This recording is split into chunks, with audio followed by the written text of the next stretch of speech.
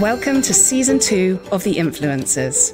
We've expanded our scope to bring you interviews with some of the most interesting and thoughtful voices from the digitally driven seismic transformation happening at the intersection of law, business, and technology. We'll be sharing with you the rapidly evolving information that you need to know. Welcome, everybody, to another edition of The Influencers with podcast conversations on digital transformation and law. I'm Leo von Gerlach, and with me today is Lawrence Wintermeyer. Lawrence is a key figure in the world of digital finance. He is founder and executive chair of Global Digital Finance, that is the business organization for digital assets and digital finance more broadly. And he has just been appointed as new CEO of Avrio Worldwide, a provider of infrastructure service for digital finance products. Lawrence, great to have the opportunity to speak with you. These are exciting times everywhere, but certainly also in the world of digital finance. Perhaps we start with your idea to found Global Digital Finance and what drove you and what your current aims with the organization. Well, Leo, always great to catch up. GDF was actually a suggestion from my co-founder, Simon Taylor. We were both working in the fintech ecosystem in London, and I had just finished up my job as the CEO of Innovate Finance, which was the fintech community in the UK. And we saw what was going on in the token ICO space. And as we call it, long digital folks, we thought it was best to put a community together and see if we could help to get the community to better define standards of conduct and make the environment certainly more professional for investors. And so that's how we started. Almost 6 years later now, we're going strong, and we're really an open innovation community for digital innovators, whether they're startups, financial institutions. And we focus on standards advocacy and education. So we're still going strong, but broadly a member-led community where members really define the priorities. And, we work to calibrate those priorities with global regulators and jurisdictional regulators. Great. So kind of you are bringing together the different stakeholders of the whole ecosystem that in its entirety makes up the world of digital finance to achieve something on the educational side, to achieve something on the regulatory side. And now you have taken on again an executive role for a specific business organization. Perhaps before we go into what Avrio Worldwide actually does, you just let us know how you divide your time and how you make it possible to switch between your role for a business organization and then also for something that is an association for the wider community. Great question. And really my life story in this, probably the third act of my career at my vintage. GDF, like many members associations, is a not-for-profit. I spend quite a bit of time with GDF, certainly, 30-40% of my time with GDF. I spend quite a bit of time, particularly with a foundation as well, that I'm a founder of in South Africa, focused on early childhood development. So I found in my later years in life at my vintage, I'm trying to give back to the community, some of the time that when I was younger, I didn't have time for. Avrio is one of my portfolio companies. I have a number of portfolio companies that I've invested or that I'm involved with, founded. Avrio has been going for a number of years in the digital financial market infrastructure space, but the board asked me to pick up the CEO role this year, which I agreed to do. So I broadly spend about half of my time with that. Although the two halves, Leo, as you well know, never really make one, but such is life. It's a very exciting time, as you said at the top of the podcast. So, and a lot of the interests in these, concentric rings that are part of my community align at times, not often, but certainly from a market perspective, there's alignment. Yeah, as you say, sometimes math doesn't really add up, and 50 and 50 doesn't really make 100, but sometimes 150 or even 200. I clearly see that. And with that in mind, it's a broad kind of description what Avrio does, kind of digital infrastructure services. That may be a little bit of an abstract term. Perhaps you explain what that means specifically and what the offering is. It is, and in fact, it's a community of plumbers, which most of digital assets is about, which is a terribly uninteresting topic to many people, particularly consumers. But we have a US registered platform, an ATS, an alternative trading system for private markets, a public market stack for routing through any public markets, a digital asset stack, and an NFT exchange. And so we are particularly positioned as a business-to-business player, focused on organizations that are looking to bring their products and service to markets, either in a digitized to tokenized way, or bringing their community of investors to the platform that are really looking for access to new products and services. So it's kind of technology service that you provide. It's probably also business consultancy services in the digital space. Is it probably something also more holistic, that getting new companies into the ecosystem? Is it more on the technology side, more on the business side, or is that hard to define? Well, I think, it's an excellent question. It's actually where digital confers. The, digital community crosses the business community. We don't do consultancy or advisory, but particularly if you look at areas where digital transformation is happening, and put aside the bond market or the public markets, the securities markets, the public equity markets, there's a lot going on in private equity, in property, and really in the transformation of traditional assets and getting them into some sort of form of digital tokenizations. That is a very big area of focus for us.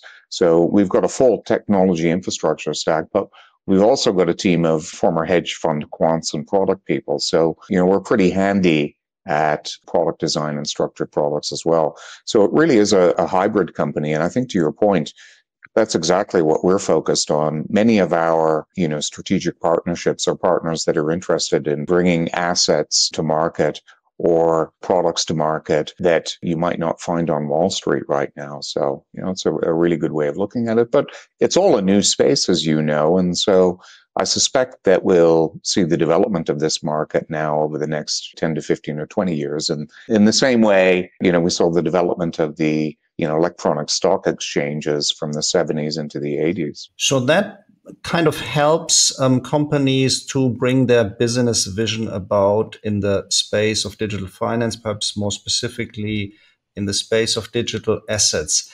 That kind of leads to the follow-up question: where do you see this whole asset class of digital assets in the broader sense heading, in particular with all just the turmoils we have seen more recently on the market? It's always difficult to predict. If you look at what's gone on in real world asset tokenization, 2023 was a year where a lot of proof of concepts started to move into production, and particularly with the larger Wall Street or tier one banks and custodians. But the focus has been on vanilla products, money market funds, ETFs. So those are what I would call more digital transformation plays. It's an interesting play coming out of Onera and JPM on intraday repo. So, in intraday money, buy at 10, sell at 3. But it's really starting to move. And I think many in the market who, whether they're ATSs, alternative trading systems in the US, or MTFs, multilateral trading facilities in Europe, have had a difficult time actually answering the question you've asked and picking the market. I would have said, certainly 5, 6, 7, 8, 9 years ago, many people were focused on the tokenization of unregistered securities in the US or private markets. And that's been pretty slow to move for a number of reasons. There are a lot of folks focused on the tokenization of property. All of these things are starting to move, but they're moving slowly in that the assurance of the technology, and particularly a lot of this is on blockchain technology, the assurance that you need often in a regulated environment bears witness to the scrutiny of quite a few pilots and making sure that the technology actually works and does the job and is reasonably resilient. And so I think that's all starting to happen now, which is why the future, really, the next decade, will probably see the wholesale replacement or certainly addition of new digital financial market infrastructure. And as you say, Lawrence, the times of proof of concept are probably over. Products really need to be ready for battle and be bulletproof with their business case and their adaptability to the market. That brings me to ask, what type of assets do you see having that potential? What specific areas in the digital space are those where most promises lie at the moment? Well, putting aside the trends in 2023, and I think we should mention certainly in Europe and in France, the sort of Benelux area, we've seen debt being tokenized. A lot of this is happening in Europe, and a lot of this is happening in Europe at an institutional level, mainly because of some of the barriers that most of your listeners will be familiar with in the US with the SEC, and then certainly most recently, SAB 121 and the bulletin as it relates to custodians. But, the real opportunity for digital assets is to unlock liquidity. Again, very, very boring topic for consumers or end users here saying, well, why do I need this stuff? What's it going to do? I just, when I get in the car, I just want to turn the key for the engine to work. I don't really care how it works or if it's gasoline or petrol or diesel. But you need to really peel back these layers to look at where products are going to go, because the biggest opportunities, I think, unpacking are in markets and in asset classes that require liquidity or that have great growth opportunities and can benefit from greater pools of participation, whether that's large allocations of institutional capital or smaller but large distribution of retail capital. So again, I think a lot of eyes are on private equity, particularly in the inflationary period we're in. Private equity firms are really looking at the opportunity of unlocking access to their assets. That extends right into private markets and unregistered security. You'll know, Leo, the popularity of investing in fintech, medtech, clean tech, and many different investment segments have become interested in, technology, certainly being led by, the Magnificent Seven and the public exchanges. So looking at areas to unlock private equity and private assets, I think is one of the biggest areas to focus on. So that's interesting. In addition to obviously the existing fields of currencies and bonds that are all just going tokenized to some degree, and what we have seen in recent years, you're now just mentioning more traditional industries and those that are the focus of private equity in particular. I would also think that brings us into the world of very traditional assets, real world assets. So do I kind of understand you right that this is also something where the attention is going at the moment?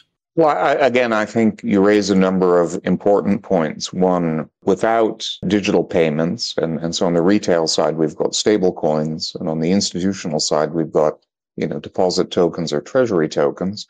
We're all waiting to see how central bank digital currencies unfold, whether they're retail or wholesale. But that digital payment infrastructure is critical for anything in digital assets to work. That's the, frictionless on-off ramp of fiat to, whatever asset class it is that folks are buying or selling. So that will continue to move. Depending on which markets you're in, a lot of institutions aren't particularly focused on retail stablecoins. So there's a bigger focus on institutional coins, and certainly waiting with anticipation on where wholesale central bank digital currencies go. As for public markets, I think we need to wait and see. I mean, there's a relative efficiency from a capital perspective in, public bonds, security markets, but there's a great transformation opportunity. If you look at the bond market in particular, administration is still fairly fragmented. And, I think a number of players that are looking at that space, it's one of the biggest markets in the world, whether it's public or private debt. So those markets will be a priority, and I think will certainly quietly develop their use cases as an unpack. But where does the real capital creation or the capital inclusion, the new opportunity to really get investments or greater liquidity into the broader market, again, I think people are focused on, commodities is a big one and opening up further the commodities markets, but broadly private equity, private markets, and real estate are the ones that I would keep an eye on over the next few years and pay attention to the developments. Wonderful. This was the whole world of digital finance in one answer. So currencies, funding, and investment targets in forms of real world assets. Perhaps we stay for a moment with the last topic. That's kind of a new one. Where do you see the challenges? Where do you see the opportunities in real world asset tokenization? It's probably one of the biggest opportunities for us to look at and to tokenize, mainly for efficiency, liquidity, and to promote greater access to all sorts of investment segments. But as you know, Leo, there are a number of barriers. So we started at the top talking about making the use case battle ready. I mean, it needs to, one, work and be secure. As importantly, as an investment product, it needs to, deliver the investment at the risk profile that it says. So, ultimately, what are we trying to do? We're trying to add yielding investments in this great search for yield, investments that are performing and that are safe, and offering them to a broader segment of investors. And so the technology, I think, is really important. And, again, you find many regulators aren't particularly convinced that public blockchain protocols are going to be the best way forward in the earlier stages for retail investors, or, for example, the tokenization of debt, where we see many financial institutions in smaller communities of private networks working through the use cases. And so I think that assurance really needs to unwind as part of a transformation to these new digital rails. And we'll have the old ones. So we'll have a new infrastructure and an old infrastructure, two different train tracks side by side running for a number of years as this is proven. And again, one point about what this means to investors, and it's always great to look at retail investors as a use case.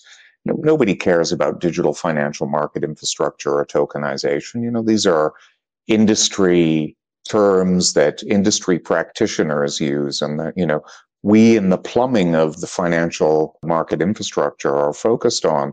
What's the use case? Consumers simply want stuff that works. So if you look at credit cards many years ago, when you and I first started using them, Leo, you went to a restaurant, they had to phone in the number to make sure the card wasn't stolen. You paid for it on a carbon copy piece of paper that you needed to sign, and then it got posted to your account a month later, and a paper statement came a month later. Now you just tap your card if you do use a card. Maybe you don't even use a card. You just use, one of the pay applications on your phone, and it's paid.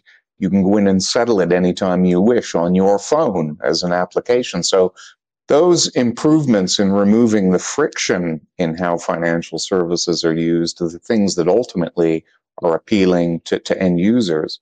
You want to be able to do it all on your phone, bank, trade. You want to manage your pension on your phone.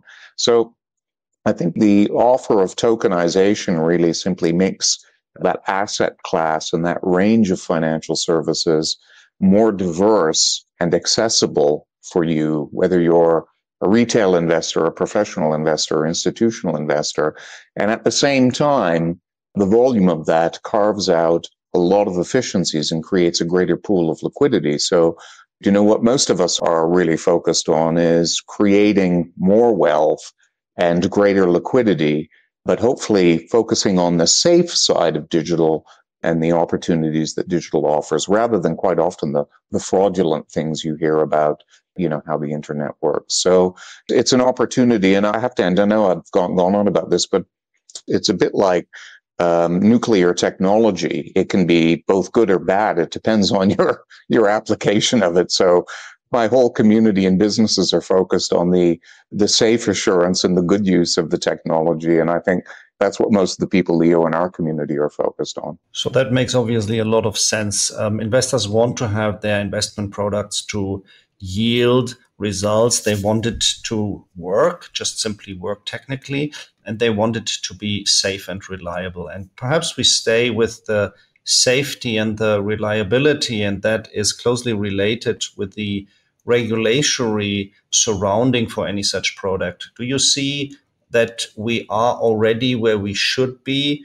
Where is room to work towards to? And perhaps allow me this additional question. Does that bring us again back to your work with Global Digital Finance, GDF? Well, it does in that in GDF, we try to represent industry as the voice of the industry in our advocacy work. But again, the confluence of the intersection of financial services, regulated financial services, and digital technology makes for a pretty information-rich space. And so, I think the adoption cycles, typically, we like to use a 10-year period as a sort of typical adoption cycle. That's just bringing people along quite often. It's not that the technology doesn't work or can't work. It's that it takes that long from an anthropological perspective to get people comfortable with it, make sure that we can get it in the legal system, in the regulations that apply, and to make sure that we've worked through, the technical architecture and resilience of what it is we're building. And I think these are important points. These are all things that GDF is focused on. But, I think the simple answer is until you can prove to the gatekeepers, in this case, who are regulators, that the technology is safe and that it works well, no one's going to be convinced. And I would say as an industry, we still have a lot of work to do. You get back to, what are some of the trends? I mean, from my own perspective, I try not to be the arbiter of discretion, but in the internet, in the broad internet and web space where there is no provenance of identity, and so you can have public protocols, DeFi protocols, social media, and actors acting without a provenance and identity, those are not well suited to environments that require an identity and a provenance and an understanding of who it is that you are.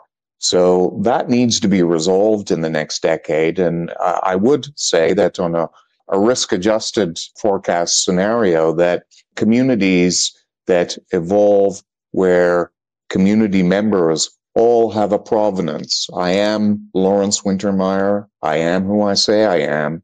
And this is who I am. It's only when you create those sort of environments that most regulated financial services work, whether, again, you're a retail consumer, a small, medium-sized business, or an institution. So I would expect to see a greater onus on the provenance of networks for their community members. And that's right down to the application, the technology, the wallets, the phones, and the use of technology as we go forward. Lawrence, and as you say, there's work to be done, and it's great to see you keep going. Thank you so much for joining us, and thanks everybody for tuning in. I hope you join us again for the next session of The Influencers. For now, goodbye, take care. See you soon, everybody. Visit our digital assets and blockchain hub at engagepremium.hoganlovells.com for more podcasts and other resources.